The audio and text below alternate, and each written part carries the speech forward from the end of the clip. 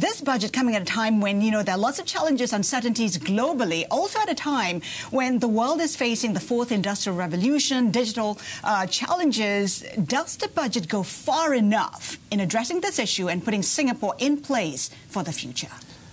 I think so. We are playing for the long game.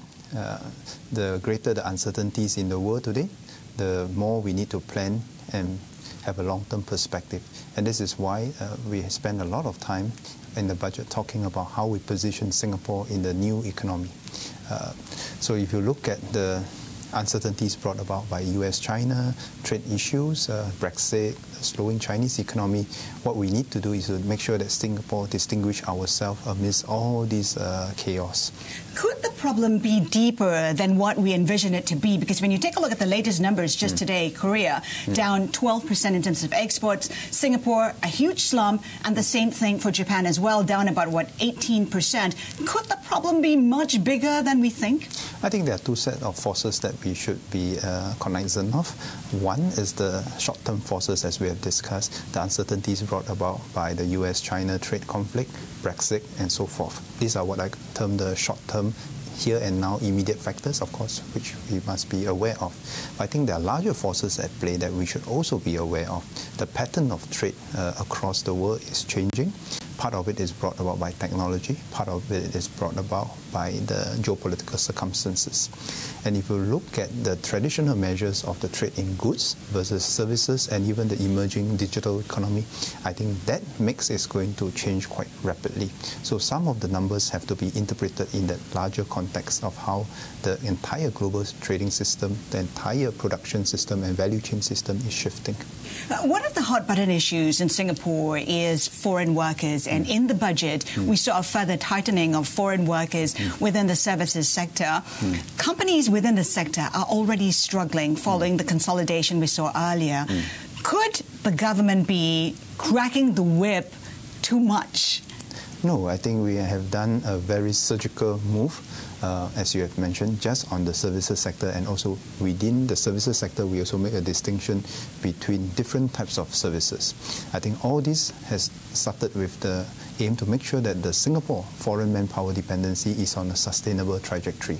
We are not going to have an unlimited number of foreign workers in Singapore, but what we have and what we want is a higher quality of foreign workers. So if you look at the pyramid of our foreign workers dependency, I think at the very top, talking about the global talent in AI, in fintech, I think we remain a very progressive posture, and we welcome many of them to come here, partner Singaporeans to create more opportunities for Singaporeans. But what we want is to make sure that we squeeze down the bottom, at the lower end, lower value at lower wage foreign workers, so that we are on a much more sustainable trajectory. So all this is for the long term. Under what circumstances would you ease measures putting a lid on foreign workers in Singapore?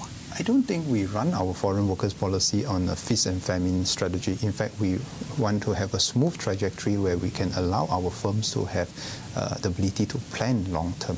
And we will put in place various measures to help our firms to become much more manpower lean, to have a much more sustainable foreign manpower dependency system. We touched on trade slightly earlier. Are you concerned? Are you more optimistic or more concerned now that, we're seeing a lack of progress between the talks between the U.S. and China? I think the U.S. and China have many issues to resolve. What you are seeing, what you're talking about on the about trade frictions, those are perhaps just at the surface. There are wider issues that has to do with the technology competition, and even wider than that, perhaps the geostrategic competition. And I think we have to watch the dynamics carefully, and the results of the talk will very much depend on the domestic politics of both U.S. and China.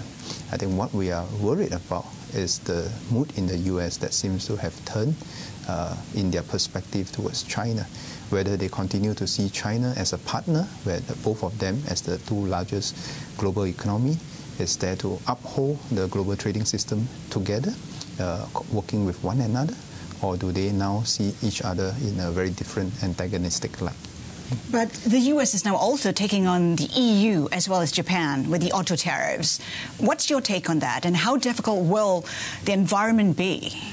I think everyone in the global economy, be it U.S, China, EU, Japan, has to come together and decide. Do we want an open, rule-based trading system that has benefited us all this while for the last 30, 40 years, whereby the growth of the world's economy, the prosperity that has brought about, the uplifting of the millions from poverty has come through greater global integration? Or are we going to have a turning point whereby we all now start thinking that it's better for us to have unilateral, more isolationist policies? This reminds me of the situation almost 100 years ago, just before the Great Depression. At that point in time, it was the same fork on the road that we have to confront. Do we go for an open, rule-based system, or do we end up with more unilateral, isolationist policies? Singapore, of course, a very open economy, highly dependent on trade, highly dependent on the U.S. as well as China. Do you see Singapore getting caught between the two countries, having to decide which way to turn?